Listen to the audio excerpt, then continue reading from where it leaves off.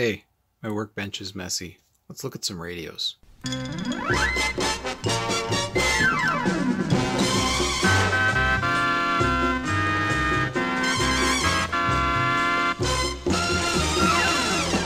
These are very small transistor radios.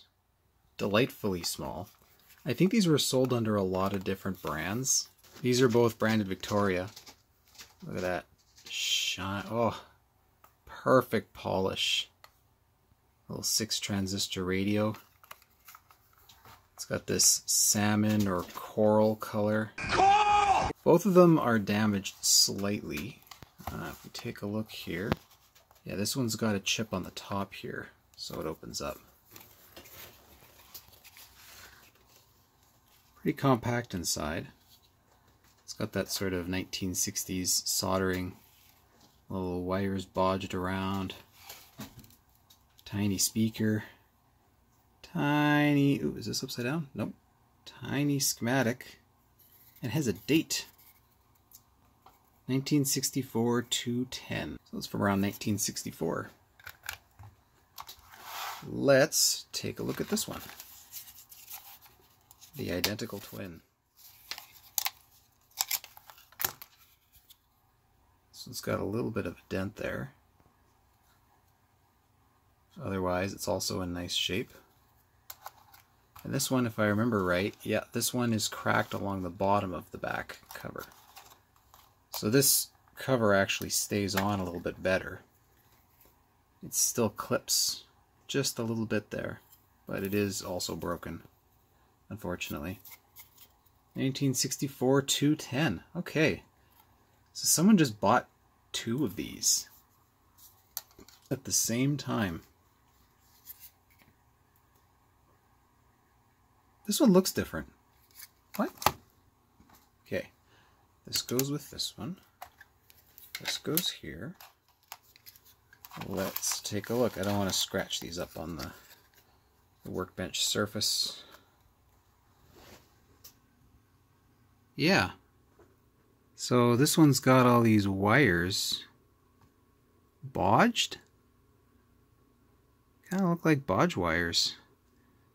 And this one doesn't have them. But the soldering job's also pretty nasty on this. Oh God, look at this. Jesus. Just globbed all over. Oh man, look at that. This is horrendous. 1960s, like all of these are round. I know when I was younger and I actually took a class on soldering, believe it or not. And they taught high reliability soldering where you don't want a big ball balling out like that. You kind of want a bit of a concave surface or a concave shape between the leg of the part going through the board and then the surface of the board. You want it to be sort of that nice concave, and apparently that gives you the best connection or most reliable. I don't remember. This is not it. This is just glob it on and do whatever. This is even worse. I was gonna say I can't really figure out which one's worse, but this one's worse. So let's get a battery. Durleak. And we'll try this one out first, because this one looks the worst. Alright, battery's in. Let's see. So we got this is on this side here. Something? Anything? Stand by. Must have been a loose connection inside.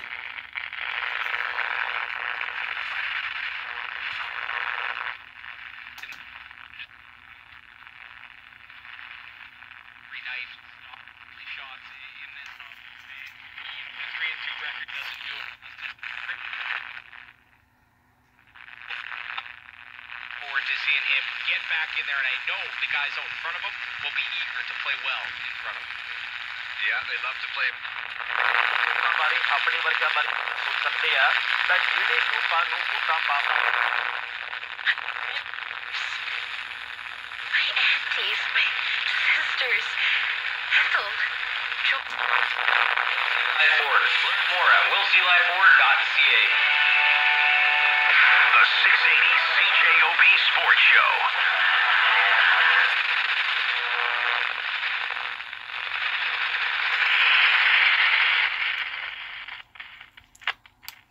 That's not very strong. I'm going to boot up my radio station, see how well it picks that up. Okay, I've noticed an issue. Let's get on a station here.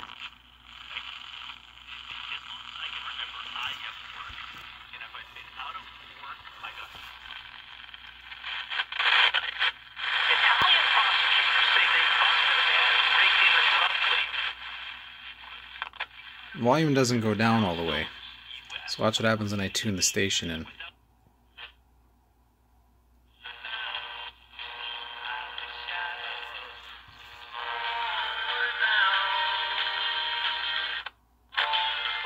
So that's off, volume lowest.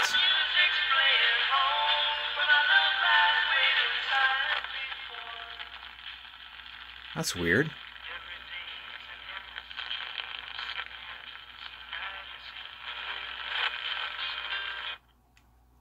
Okay, that's bizarre. Let's go to try the other one. Okay, this one seems to, the volume works correctly, it's just quiet.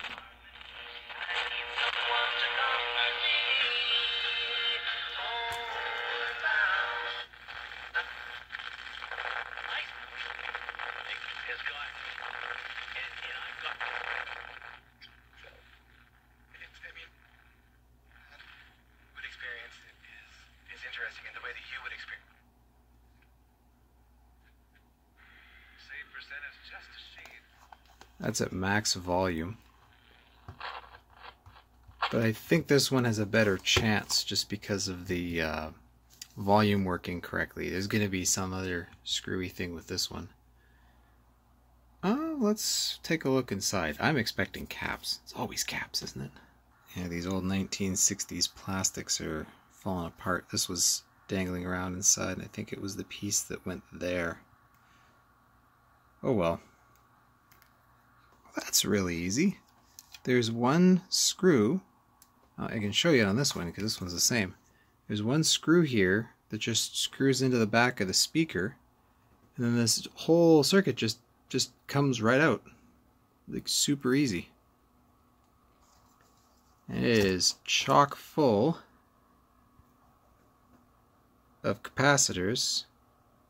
Got 1, 2, 3, 4. Are these? Or are these old school looking transistors? Those look like old school looking transistors, I think. Being a 6 transistor set, you've got one here, 3 here, and come on, focus. Oh, yeah, one there. It's just painted yellow for some reason. Oh god.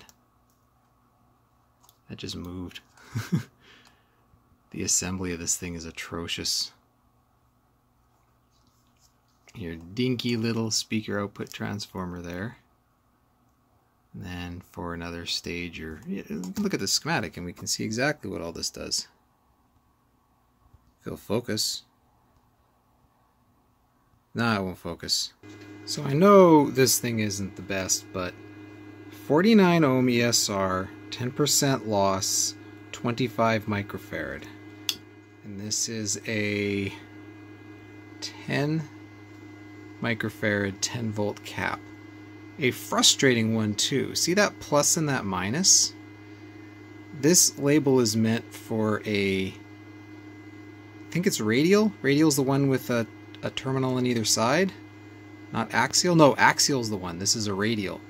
So they put the label for that. So I had to measure the voltage across this before I removed it to know which way is positive, because this label is fucking useless. How do these old radios even work with this many components that are just toast? So this is a elec cap? Yeah, elec cap, 30 microfarad. Oh wait, that's the brand. Eberson. Ha. Alright, that's getting replaced too. Say, this is what the label's supposed to look like. It's supposed to just have a single plus. No minus, just the plus. And that plus on this one lines up with one of the terminals. How nice. And that actually matches the voltage I measured across it too. How very nice. Yeah. Yeah.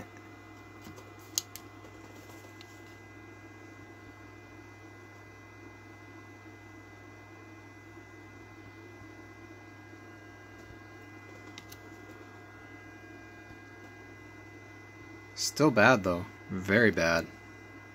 And just for comparison, here's what the replacement's going to be. It's a 33 microfarad. The other one was 30.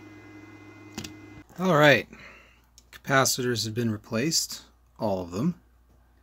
All, what was it, 4? 2 10 microfarad and 2 30s. All of them tested horribly. Like, not even borderline, just awful. Put some contact cleaner in this, tightened some connections that were loose, and then gave it as much of an alignment as I could.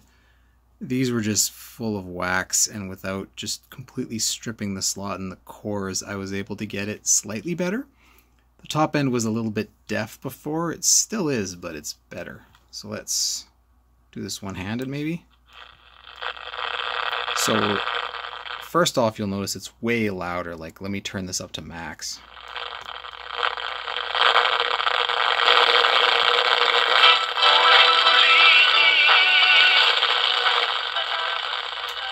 So I can turn this down to a minimum here.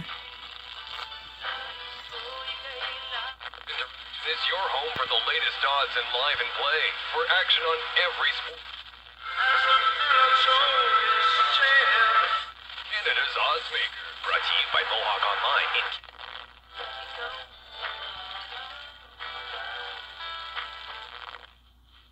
And she too criticizes the targets for emissions reduction. Cut that one. I'm not totally seeing the same vision that you are. Okay, well, for a lot of these I had options. Oops. Okay. So, As you can see, nice clean volume control, no crackling. It picks up all the stations, the typical stations around here. Mine at 580, 680. There's like an 800 station, 990, and 1290.